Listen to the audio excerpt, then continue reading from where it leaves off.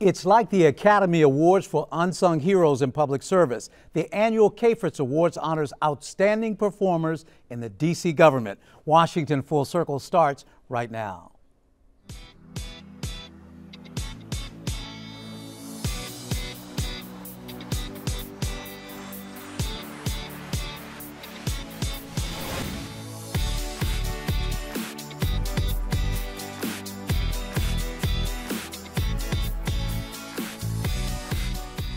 They are dedicated public servants in the district government, each driven by extraordinary pride and persistence in making D.C. a better place to live and work, the winners of this year's Cafritz Awards. With us is Jim Robinson, who heads up the program, and Sean Murray Egan, a past award winner. Thanks so much to you gentlemen for joining us today. Thank you for having us. Now, first of all, for those who aren't familiar with it, tell us what the Cafritz Awards is all about. Well, the Cafritz Awards, the idea for the awards came about in 1999, and it was an idea from director of our center, Herb Tillery then, and Mr. Calvin Cafritz. And the idea was that so much acrimony, so much negative publicity was done with regard to DC employees, that it was easy to overlook the fact that there were so many dedicated employees in DC government, but yet nobody was recognizing what they did. So they were truly, as you said, unsung heroes. Right. And so that was the impetus for the idea. Okay. So then you're with George Washington University, Yes. so you partnered with Cafritz, who was a major funder of the program. That's correct. So the Cafritz Foundation is the funder of the program.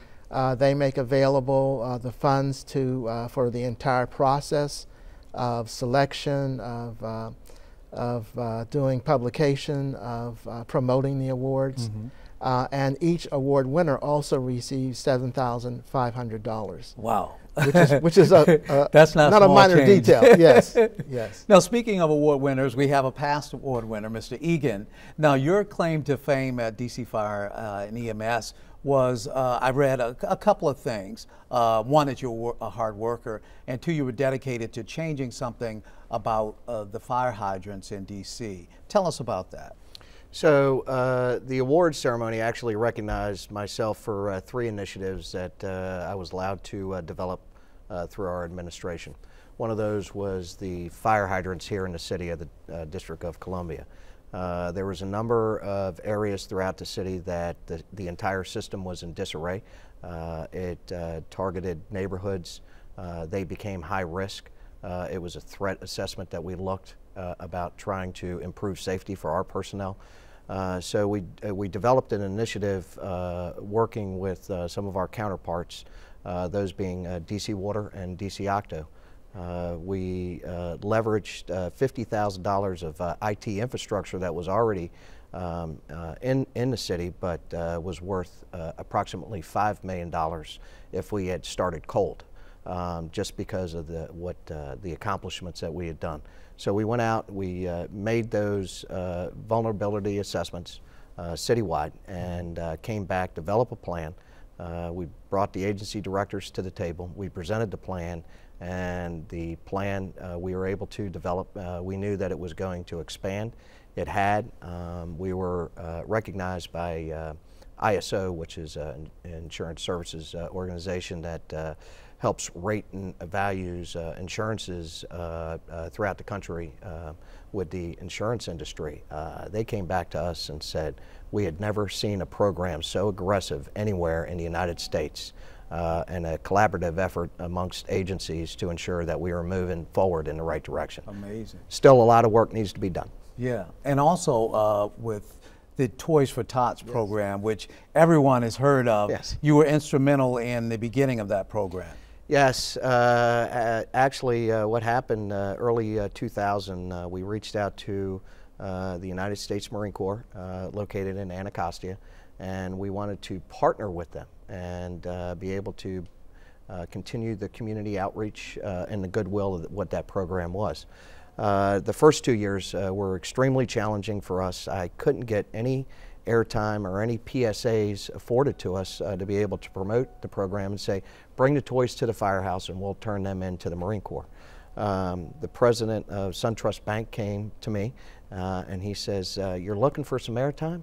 He says, everybody likes a fireman. He says, you get the regional fire departments to do it and to sign up. And he says, I'll provide all the airtime that you need. That turned in 9 of the regional partners standing up to the plate with the fire chiefs, shoulder to shoulder, going out and implementing probably the largest humanitarian aid program logistically during a non-emergency crisis anywhere in the country. Today it still maintains to be a tremendous model. The outreach goes the way that the program is structured. I have to deal with Quantico Marine Base and Anacostia. The toys that we collect in the city stay in the city. And I got to tell you what, at the end of the day, when we come to Christmas and we're at home with our families, we've known that we've done the right thing for our community that needs that help. Excellent. Now, Mr. Robinson, this program not only recognizes people that are doing an extraordinary job in the district government, but it also it looks at these people that are doing things that touches so many people, like Toys for Tots, like the fire hydrant issue, which was a dangerous situation for the D.C. government. How do you get all of the nominations to determine people like this? We have a lot of cooperation from the D.C. Department of Human Resources. As well as the mayor's office. So we publicize the awards every year. The mayor sends out an email to all DC employees. All of the HR staff promote and publicize the program in agencies. So then we begin to receive nominations. Right. And people can be they can nominate themselves, but often they're nominated by their bosses. We're going to talk about, because that's the process we'll learn about, but stay with us. Up next, another past Cafritz winner joins us when Washington Full Circle returns. We'll be right back.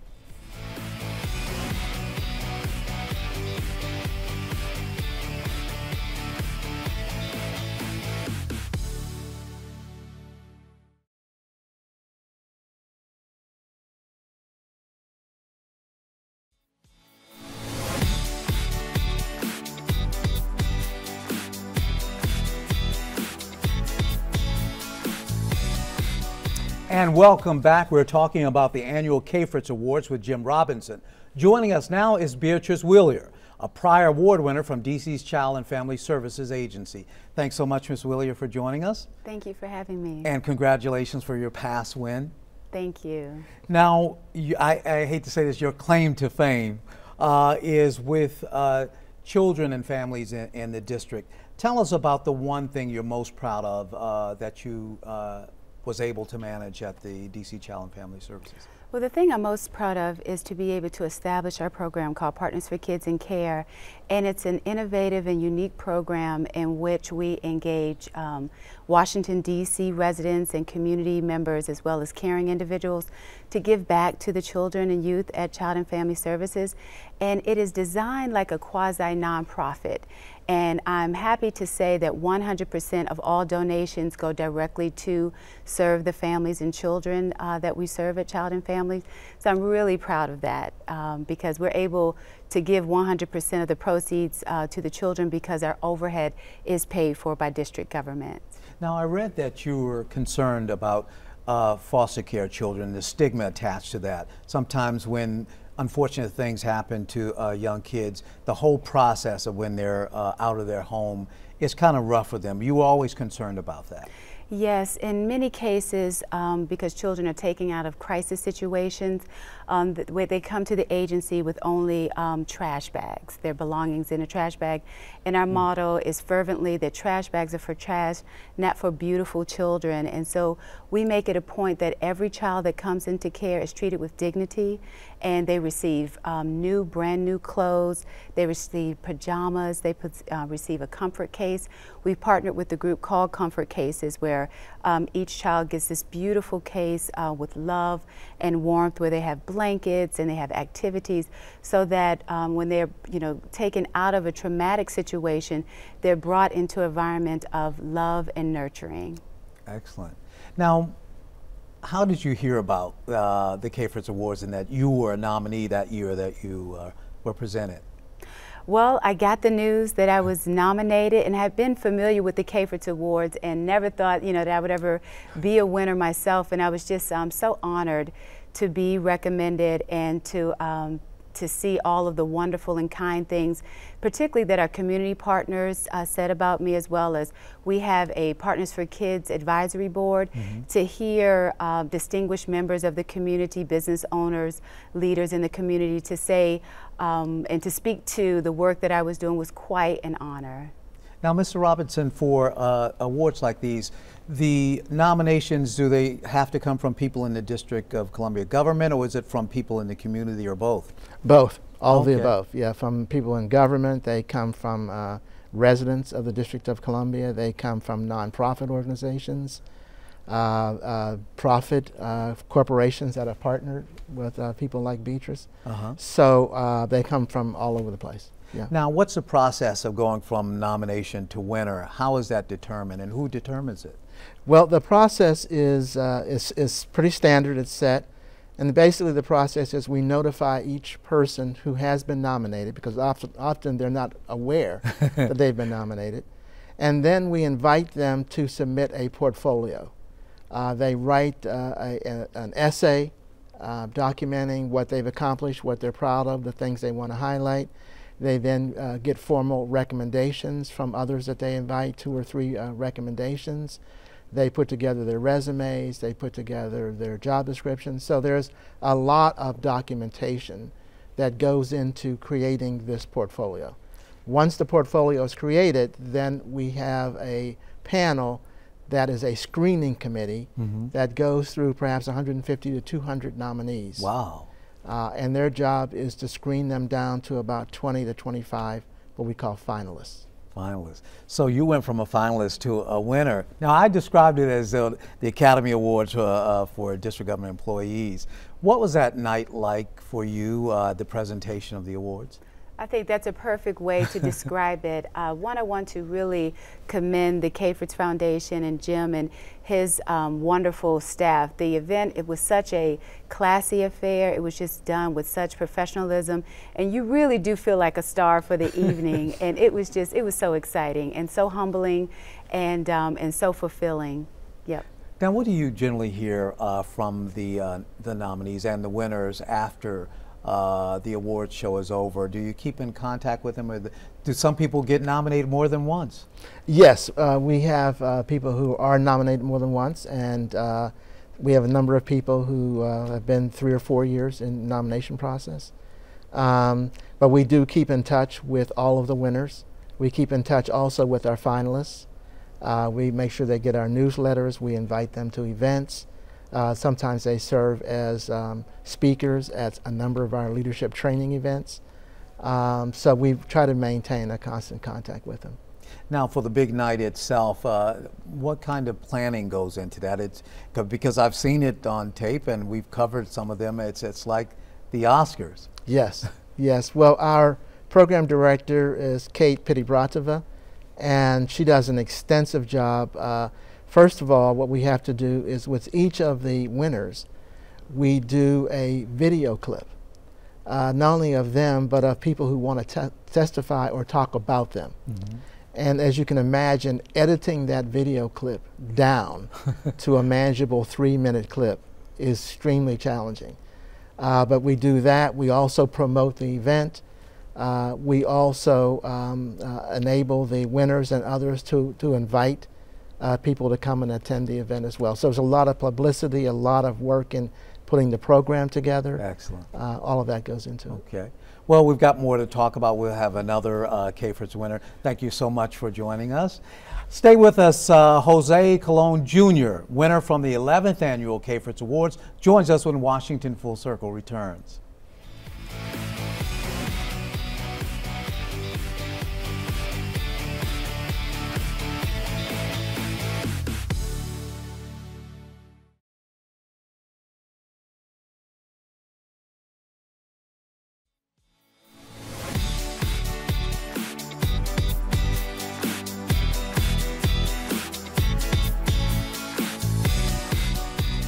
Welcome back. IT software specialist Jose Colon Jr.'s talent and dedication at DC's Department of Transportation was recognized at the 11th Annual Cafritz Awards. Thank you so much for joining us to talk about that stellar year. Thank you for having me. Now, give us an idea of one of the major accomplishments that you had during that time when you were nominated. Yes, so public space permitting and enforcement, it's a big issue and topic in DC. And 7 years ago, it was all a paper-driven process. Imagine. And so going down to the permit office to get a permit to do work in public space was quite the challenge. So we set out to develop an electronic system, web-based system, that would allow the public to apply from the comfort of their home or office and have some of those permits automatically be issued. So we built a system called TOPS, Transportation Online Permitting System. I like that. and it's evolved in 7 years. It's come a long way. Just last year alone, 95,000 applications were submitted to the permit office. Terrific. And they were all processed. And one of the other features of the system is that it also monitors curbside management. So applying for reserved space for either moving truck, a moving container, or even construction staging can be accomplished through the system. So maybe you've taken notice, but throughout the city, the emergency no parking signs are pretty standard now. So when you see them, they look legitimate and official. Yeah. And so that's what we did. And that's something that happens. DC is sort of a transient city for some areas and for some parts of the population. So someone's always moving from one place to another. But it used to be that whole process of getting those signs so that you could park your truck and move was always going down to do that. But now it's fully automated. Most people weren't even aware that a permit was required. So you have people that actually would go to the hardware store and just post up their own signs. And so that was, you can imagine, that's very frustrating. Parking is a hot commodity in the city, right? Right. So we've been able to do a better job of regulating. How difficult was it to automate that system? You're an IT person, but that's a daunting task, I would think. Well, putting together the resources, collecting the requirements. There were some challenges, sometimes pushback from the end users and concern that we were going to automate the process and people were going to lose jobs, which was not the case at all. The office has actually grown from, I believe, 15 employees now to 40 at the permit office. But getting the buy-in and it was just the proof of concept, and once the system was in place, you could see that the process was more efficient and effective. Amazing. And then so senior management just continued to support me. Jose is understating the challenge of this project. He had so many stakeholders, so many people and agencies, private industry that had to be involved, vendors, contractors, that pulling this off the way he did in the time frame that he did it was incredible. Incredible. So he's not only IT specialist, he's a diplomat, he's a change strategist. I mean, it was just an incredible undertaking. Now you get all of these nominations across your desk. Are you sometimes amazed that, you thought someone had done it all, but then you get another one and... Exactly. I think, and the people that do our screening are all people who've had experience in local government. And so they understand the intricacies of what it takes to do a project that Jose did in the time frame that he did it, at the level of quality that he did it. So they understand what it really takes. Yes. And so that's the part that's overwhelming. And you see so many people that their life passions, and they overcome all obstacles, as Beatrice did to make her program work. So that's what's so inspiring and so uplifting. Now you often hear, and you mentioned it earlier at the beginning of the Cafritz Awards, is doing something to change the image of government employees, district government employees. Is it hard sometimes to get young people interested in public service? What do you hear when you're out there? Well, you mean as far as do you hear negative things? Right. About these? Well, yes, we do. We do. And that was one of the things I wanted to help put a system in place to kind of help build up the integrity of the office. We were talking about permitting and licensing, which is, during that time, especially when we were looking at building the system, the economy was booming. And I think we're doing well now. It's all coming back to DC. but you would hear negativity, negative remarks made by folks that were visiting the office, and some things I can't say on TV, but, or better left not said at all. But I think now, though, I see, the mayor's office has put a program in place called Gray DC, and it's amazing to see how many positive comments are being made about the permitting office today. And people are saying, oh, it's so efficient now, and the process was easy, and I did it all online, and it was just streamlined. And so, so that's a wonderful thing. Yeah. Now we've talked about the prize money, but I wanted to know, are there any stipulations with the money once someone wins this award for being the best? No, there are no strings attached. No stipulations. Well, that's good to hear. I appreciate your coming to talk about the awards and some of the past winners to come and talk with us about that. Thank you. You are welcome. Thank you so much for having us.